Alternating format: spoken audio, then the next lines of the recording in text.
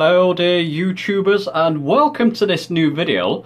This one is setting up your Hotas 4 or Hotas X, that's a PC variant of this, to use with Flight Simulator 2020. So how to set up the buttons and controls and views and all that good stuff. One thing I should mention, as I mentioned, this is a Hotas 4. It's compatible with PlayStation 4 and PC. That's why I bought it, because I own both those systems. If you have the Hotas X, this should work as well, because they're pretty much the same Hotas style system. The PC, obviously, the Hotas X just has a different branding on the actual unit itself and a couple of extra buttons here, I believe, but they're pretty much the same. So what works for this should work for the Hotas X as well. So without further ado, let's jump onto the PC and start setting this up. So in Flight Simulator 2020, you want to go to Options and Controls. And the good thing is, if you plug in your Hotas 4 or Hotas X effectively, it should come up with the name. It should actually find it, and you'll have this default here. That's your default profile that they've set up for you. But it should come up with the name. It won't come up with the picture.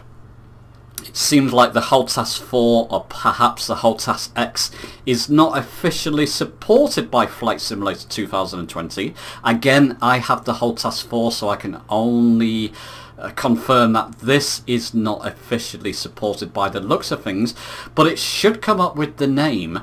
And in fact, it does map some primary control surfaces for you. Things like your ailerons, your left and right, and your elevator, your pitch, your up and down, and even your rudder access. I'll show you a picture of where that rudder access is on the Hotas 4. It's in the front of the throttle lever. That's even set up for you. As default, the sensitivity of that rudder access is too sensitive. I found it too sensitive. So when I'm taxiing on the ground, it was just too sensitive. So I went to sensitivity. I'll click on it here, and it's the Z axis. The rudder is the Z axis. I changed that to something like -4. At default, it's 1%. I changed that to something like -4, or -5, probably -4. It's going to say, do I want to save that to a profile name? If you're going to mess around with sensitivity and buttons, you'll have to save it to a new profile name. I'm not going to save it because I've got a profile set up already, which is just the Hotas 4 profile. And if I go to sensitivity again, you should see that I've set it at -4, the rudder axis, and that feels good for me. It doesn't feel oversensitive. I've not messed around with the elevator and aileron sensitivity because that feels fine for me. So let's go back to the default. This is the way it's set up by the game for you. Also under flight control services, you've got things like flaps. I think I've left them the way they were set up. I'll show you a picture of where the flaps are set up on the Hotas system. That feels fine for me. For control services, as default, you've got these slider access set up as elevator. I didn't like that, so on my profile, I've actually set my elevator so it trims elevator trim, so elevator trim nose down and nose up. If you don't know what elevator trim is, learn it, because it is very useful. So when you take off and you find yourself pitching too high, you can trim the plane for level flight so it's not climbing or decreasing too much, or descending too much, so you can trim the plane.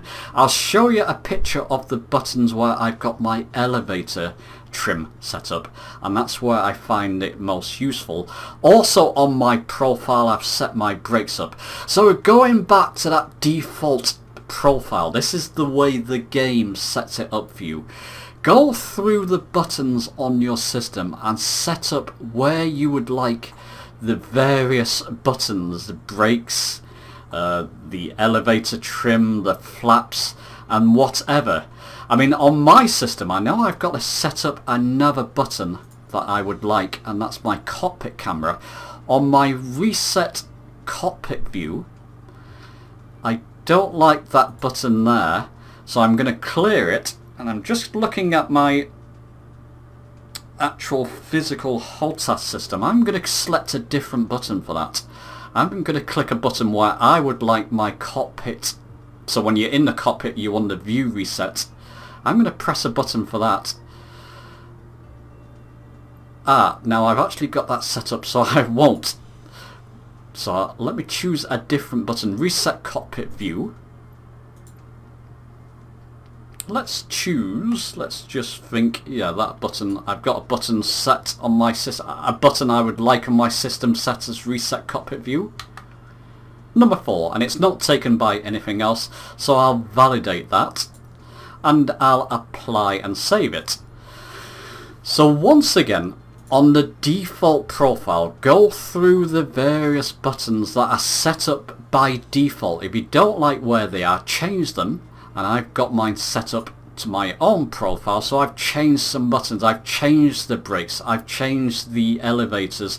As you just saw, I changed my reset cockpit view there, and various other buttons. Go through it, change it to the way you would like it. Change the sensitivity. I would suggest changing the sensitivity of the rudder for sure to where it feels natural for you, and then apply and save.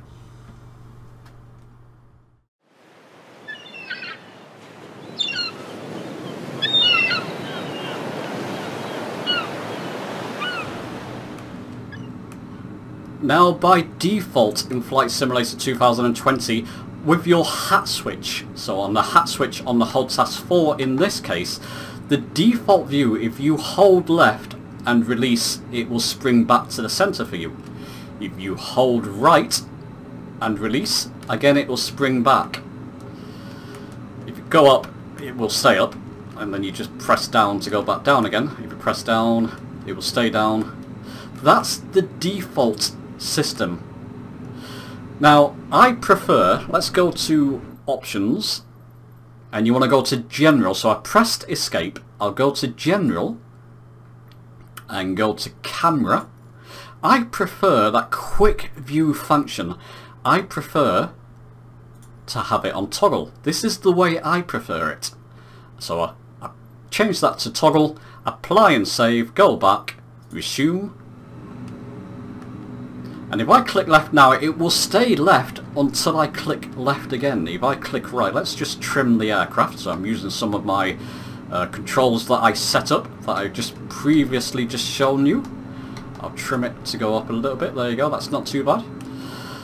So if I click right, it will stay right. Let's just trim down again, it's just climbing a little bit too much. Pulled it back on the throttle. This aircraft just does like to overspeed, so I've got to be careful. So if I click right, it will stay right until I click right again. That's the way I prefer it. So what if you wanted to use your hat switch just so you can move it around naturally? Let's show you that. Okay, so to use your hat switch in a more natural sense, so instead of going far right or far left, it goes left and right in increments and up and down in increments. Press escape while in flight, preferably. Go to controls. You want to let it load in. You want to make sure that the filter is on all. Basically, the filter by default is unassigned. It's showing you what you have assigned already, the buttons you have assigned. If you go to filter all, it shows you all the buttons that you can assign, even the ones you haven't assigned already. It shows you all the possible controls that you can assign to buttons. So you want to go to camera, in filter all, camera, click on that, and go to cockpit camera, and you want to scroll down, and you first want to find where it's got cockpit quick view right. That's what we have set up at the moment. and cockpit quick view left. Clicking that, cockpit right, for example, cockpit quick view right, click clear current input. Click on that, clear current input, validate. Now that's gone. Cockpit quick view left, clicking it, clear current input. Click on that, validate. Scroll down, ignore that reset cockpit view. You want to keep a button for reset cockpit view, especially if you're going to do this. I'll show you why in a moment. Click on the others as well, previous pilot position, clear current input, and next pilot position, clear current input, and validate, and apply and save.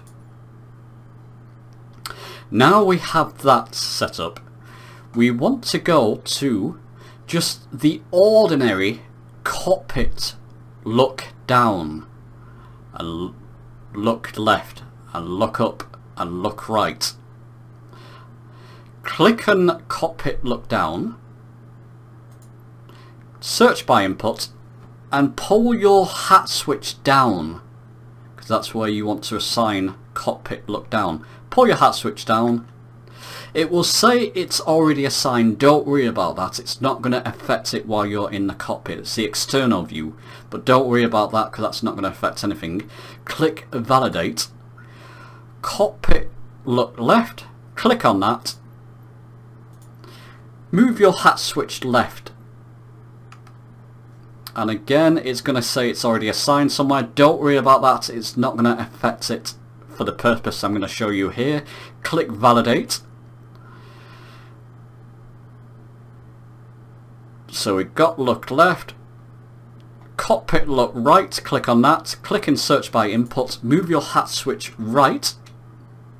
I'm sure you get the point already, don't worry about these things, press validate, and cockpit look up. Click on that, search by input, move your hat switch up, don't worry about that external view, and press validate and apply and save. Now you can mess around with the cockpit look down right, cockpit look down left.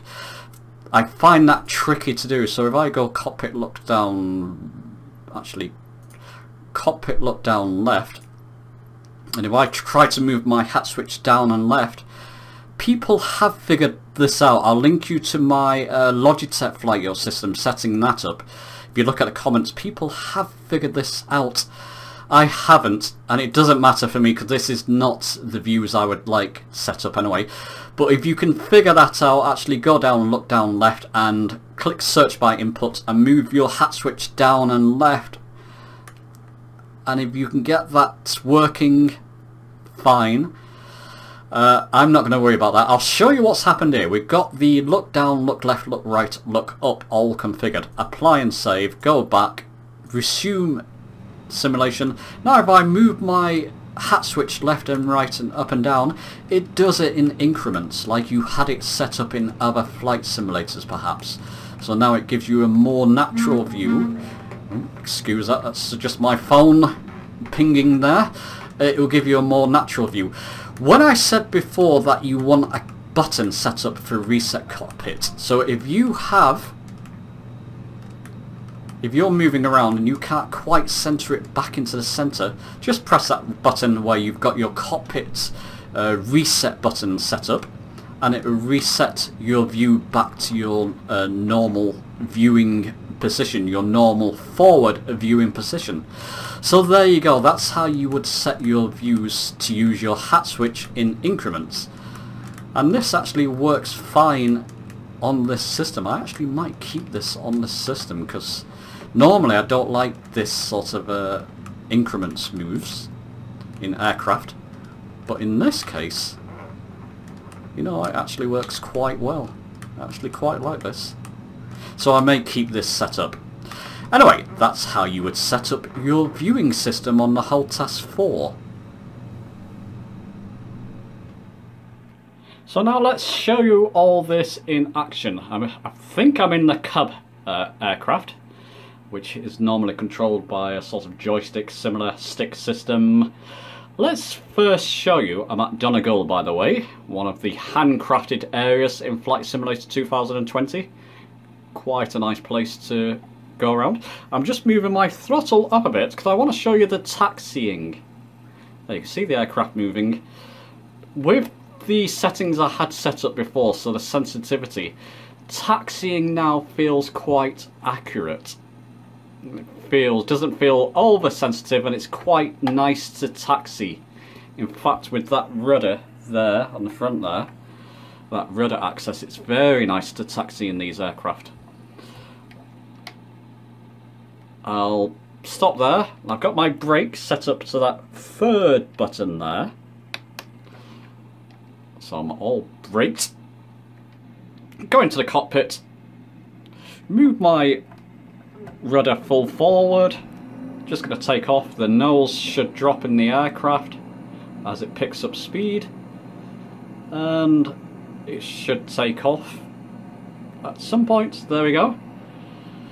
So we're taking off. I'm just going to move my throttle back a bit because it does like to overspeed. I'm going to use my pitch trim now. So that's my button that I've got set up for pitch. Actually, I might need to pitch up a bit, trim up a bit. There we go. So I'm just trimming the aircraft so it's mainly in level flight. So pitch down, I've got that, and that's for pitch up. I'll show you the hat switch. So the cockpit, as you can see, just move my hat switch left and right and up and down, that works fine. My reset cockpit view button is that button, so it just resets to the normal front position. And as you can see, it all works fine. Flaps, so if I move my view left there, I've got my flaps. There's two buttons on in front of this throttle system. I've got them set up for flaps, as you can see. Put the flaps down, press another button to put the flaps up, reset my cockpit view. My craft will be going crazy now because I've messed around with my flaps. But as you can see, it all works fine in game. So the viewing system, reset cockpit view, the trimming system. What's my craft doing at the moment? It's okay, so let's just trim up. And you'll see the nose of the aircraft will rise, trim down. The nose of the aircraft will go down, as it is doing there. Trim up again, so I'm not trimming too far down. Center my controls. So as you can see, it works just fine. So conclusion time. That's how you set up your controls on the Hotas 4 and possibly the Hotas X system. I can't confirm that because I don't have that system, but they're pretty much the same form factor. It should work with your Hotas X as well. Let me know your thoughts in the comments. If you have any difficulties with your Hotas 4 system, let me know. Don't forget to give the video a like if you liked it. Subscribe for more. There'll be more videos on the way, and I hopefully shall see you soon.